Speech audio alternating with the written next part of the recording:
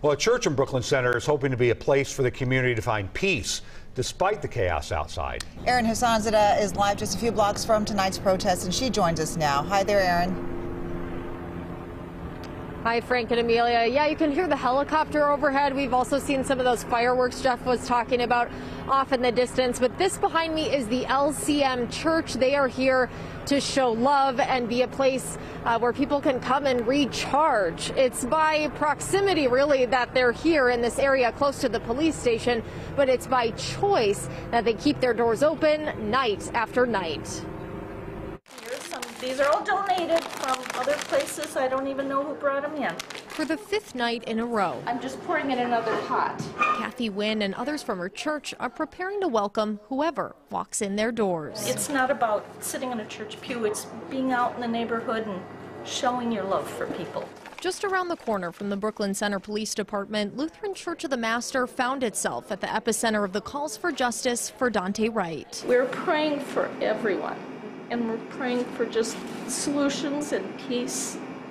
And this is our little way of showing our love. And they're doing that by putting out food, water, letting people use the restroom, take a breath, have a conversation. The people who have come in here they just express how thankful they are that we're here.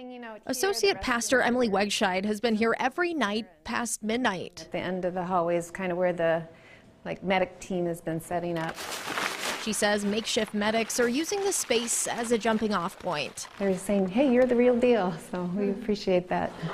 And just outside the church, a serene sight in the middle of it all. And they always nest in this area, in our corner. A mama duck that church member Aqua Mitchell says she dedicated to Daunte Wright's mother. But just the idea, it's birth, life.